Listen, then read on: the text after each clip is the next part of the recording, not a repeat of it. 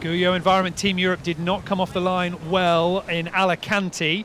You do not get many chances at a start line here in the ocean race. You've got to push the line quite hard. And in these final 10 seconds here, who has got their approach right, who has got their speed ready to start off in style?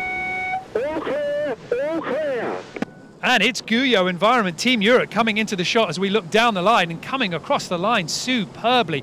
A bit of a difference in sail choice between GUYOT Environment Team Europe, Biotherm and Team Holcim-PRB with 11th Hour Racing Team. They have got their code 0 filled up, but that's a good start for Robert Stanczyk. And the speeds are coming up, 17, 18 knots, just flashing up here. And compare that with Team Milizia on the left-hand side, still in that lighter wind area from the start. An area that we know they're going to have to sail back through. So the breeze is there, you've just got to find it. On board with GUYOT Environment Team Europe, and they have opened up a big gap between themselves and 11th Hour Racing Team, not something that they did.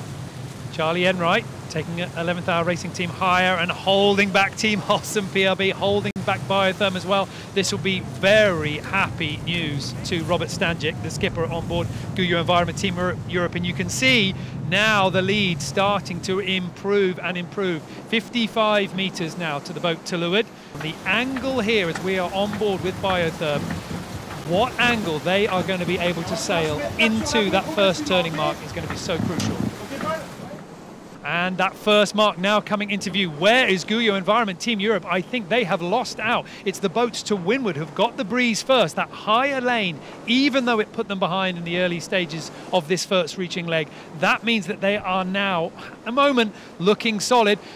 If you're fans of GUYOT Environment Team Europe, you'll be hoping they come into view on the left-hand side of your picture, and they are just out of shot. But look at Team Holcim-PRB with that big code 0, putting the bow up at the moment, clearing their quarter from Biotherm. Team Holcim-PRB holding a high course at the moment.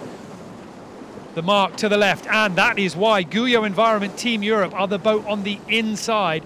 They have been able to hold on to that left-hand turn. They look set to turn on the inside, on the right-hand side of the picture. Team Holcim-PRB now going round that code 0. It's still out. It's a late furl if indeed they're going to do it. And GUYOT Environment Team Europe will be rounding Mark 1 in the lead. They held on to that left hand, that leeward position, forcing the other two boats wide. That's put Team Holcim-PRB on the high line and has it opened the door for 11th Hour Racing Team as well. Team Milizia round the back, and you can actually see Rosalind Kuiper on the bow, pulling.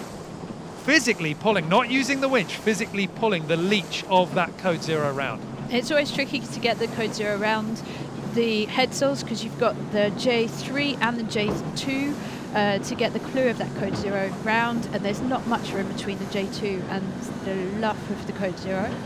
So it's pretty helpful in the light winds to actually run up there and use your body weight to help get that sail through. 11th Hour Racing Team hoping for a smooth turn here just in front of them, but wide of the mark, so wide they've actually slipped out of shot is Biotherm. So a chance here for Charlie Enright to slip into that windward position. And the exit positions from this mark, Sam, are going to be important because they're going to be on this jibe now for a while. If you've got clear breeze, it's going to be with you for, well, potentially the next 30 minutes or longer. Yeah, Niall, because now they'll be heading, in theory, unless someone's got some really radical strategy, they'll be heading slightly lower on this next leg as their goal now is to head south and eventually southeast once they get around this island. Team Holcim-PRB at the moment, they are locked into a bit of a battle with 11th Hour Racing Team. Sam, this battle raging on while both teams, it looks like, choosing what sails to put up. Yeah, I think they've both got the same choice there. Looks like neither of those boats are carrying a spinnaker, and they're both peeling to, as Abby said, the A3. It's the big Jenica, so it's a big overlapping sail that will be trimmed onto the, what we call them, jockey poles or outriggers that are on the back of the boat. It's always a tricky one, that peel. It's great because you can get it in line and you can hoist the two sails up at the same time. But the big problem that you have to try and avoid is sucking one into another, so quite often it's difficult to to deploy the new one before you furl the old one. So we'll see if they manage to carry that off perfectly without pressure. And when you're two boats next to each other, it always adds a little bit of pressure on to get that sail change perfectly. One boat with, at least for the moment, a little bit of space to breathe is GUYOT Environnement Team Europe. They are out in the lead, leading the fleet away from Mindelo. All right, happy with the pail? Yeah, okay, happening now.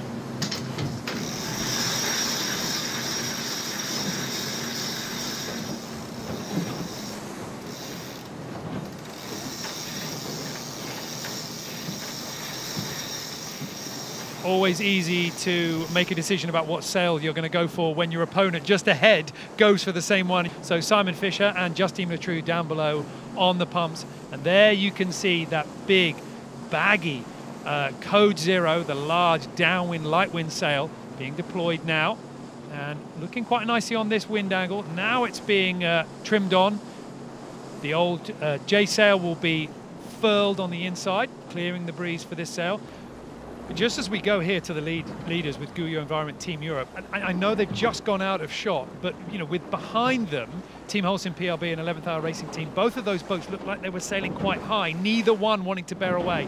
But Robert Stanjek and the crew on board GUYOT Environment Team Europe look much freer off the breeze. I guess this is the advantage that comes with being in the lead and having a bit of clear air on your quarter. The race for second and third with Team Holcim-PRB in the lead at the moment with these two in second place, and in third it's 11th Hour Racing Team, Sam Goodchild forward of the mast. Kevin Escoffier on the helm as the race here continues in Cabo Verde, not just for first but for second and third as well. So we've got two boats we can see with Spinnakers, Biotherm and GUYOT. And it looks like Holcim and 11th Hour don't have a Spinnaker in their inventory, and I don't think Militia has either. It looks like they were on a big Jenica as well. So the next 3 days could be quite interesting to see if that makes a difference. Well, we're just seeing now GUYOT Environment Team Europe, and they haven't got any head sail up, a Spinnaker, an A sail, a J, or anything at all. Let's go down to Abby Ehler on the water to find out what's happening. Yeah, interesting that those boats, both GUYOT and Biotherm, that have opted to go for the soft sail Spinnaker, chose to do it bareheaded, which means they'd obviously wound up the J0 that they started the race with, and they've chosen to do the peel with no head sail up. I guess, as Sam pointed out earlier, that the winches on board are very limited. The cockpit is often just a pile of rope, and a peel is just one of the hardest maneuvers you can do on the boat, just in terms of the sheet organisation, just managing the cockpit so that you have a clean change. So I'm not surprised that they've chosen to do a bareheaded manoeuvre. Biotherm, although it took them some time to do that change, they've obviously been able to soak a lot lower now, which you can see. GUYOT look to be having a little bit of a shocker with their Spinnaker, but once underway they'll be able to soak a lot lower than Holcim and 11th Hour. Well, there's a good view of the overall positions from our boat, and the two boats to the right-hand side of your picture, Biotherm and GUYOT Environment Team Europe, those are the two that are using the Spinnakers, which is why we're seeing them sailing further south, further to the right-hand side of your picture. Team Holcim-PRB, 11th Hour Racing Team and Team Militia at the moment all sailing with much more reaching sails, so sailing higher. There is some question about what the breeze is going to do on that coastline, a coastline that they have to go round, they have to pass on the leeward side of the islands of Cabo Verde on their way down south towards the equator. But obviously, Team Holcim-PRB and 11th Hour Racing Team are fighting it out and holding their course much closer to the breeze, with Biotherm and GUYOT Environment Team Europe happy to soak at the moment. Yeah, there's two modes of sailing going on now, so it's hard to compare the boats. They've obviously you've got this low VMG soaking mode with the Spinnakers, and the three boats with the flat sails having to sail higher speeds, and they're going to have to cover more distance as they VMG downwind.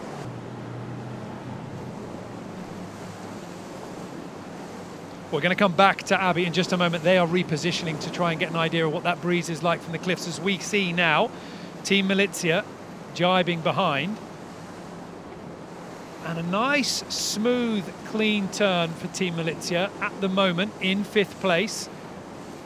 But the positioning here, the angle that they are lining themselves up to pass these western headlands of Cabo Verde, so important. The team at the moment still pushing out to the west, not jibing right now. Team Holcim-PRB still pushing out, but we've got Abby Ehler at the moment. Abby, what does it look like on the water? GUYOT Environnement Team Europe, they were leading of both turning marks, and now at the moment they're around about in third place, but they think the middle of the track. To the right of picture at the moment and to the east of GUYOT Environment Team Europe, we have got 11th Hour Racing Team and we have got Biotherm as well. Both of those teams thinking the further inshore course is where the breeze is going to be. The best sailors in the world, but there isn't too much agreement at the moment. And for all of our teams, as they are heading off now, that sun is coming down, the temperature is running out. All of our navigators here, all of our teams, they're going to have to play for their strength. They're going to have to work hard to make their boats work for them as leg 2 gets underway here in Cabo Verde. Just the beginning, the final 4,600 nautical miles still to go here all the way to Cape Town.